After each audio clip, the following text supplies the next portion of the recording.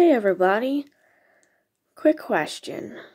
Have you ever considered, the food chain really? Well, I noticed that there's a lot of vegan beef, fresh, plant-based products on TV, commercials on TV.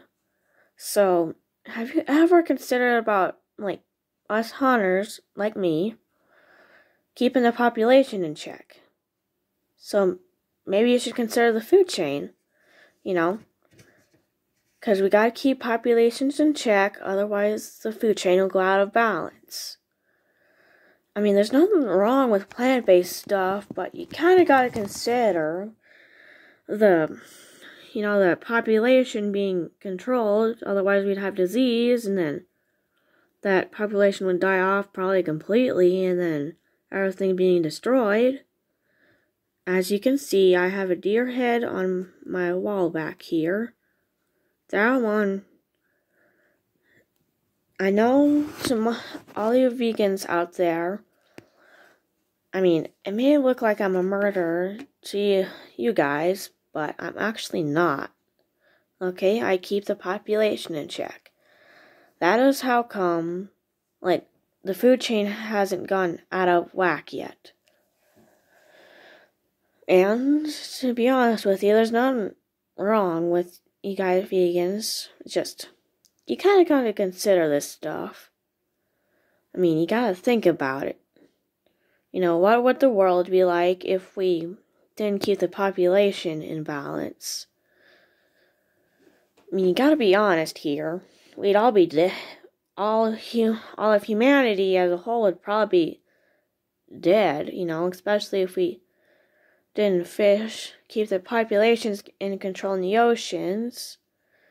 Even though, you gotta be honest here. Poaching for elephant ivory, that is bad. I mean, you gotta think about it. Elephants are kind of like a part of the food chain, They keep the population in Africa in control. And the same thing with rhinos and sharks. I mean, you gotta think about this. All of humanity has to think about this. But I know it may sound like I'm not cool with vegans, but I kind of understand the point you're trying to come from, guys. But I do have a few favorites, so not gonna lie. Besides, I don't know all of the vegans in the world. I mean, Paul McCartney, Ringo Starr, and Honey Harrison, all of you, and Honey, yes, your dad, are cool in my book. You guys are kind of pretty much my preferred favorites. Besides, I don't really know the rest of the vegan population. But you kind of gotta think about this. I mean, we'd all be toast if we didn't keep the populations in check. Because then the food chain would go out of whack.